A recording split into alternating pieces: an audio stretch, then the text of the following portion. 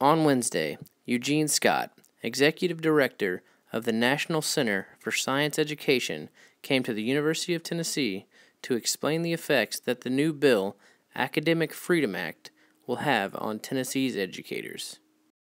Scott gave the history behind the development of the bill and described the 2012 legislation that passed, which called for teaching the strengths and weaknesses of subjects like evolution, global warming, origin of life, and human cloning. Scott gave advice that will help educators stay out of legal trouble without affecting the quality of education of their students. Scott also reinforced the importance of integrity when being an educator and the effect they can have on their students.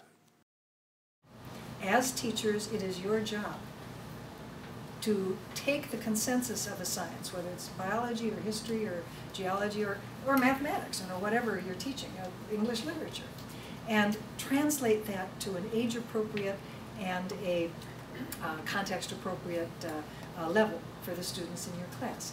Respect the integrity of the profession of education.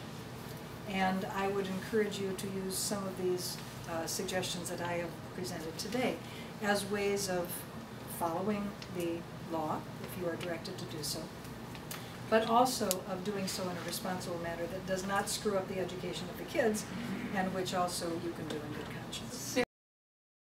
Eugene Scott took questions from the audience and took time to have detailed explanations.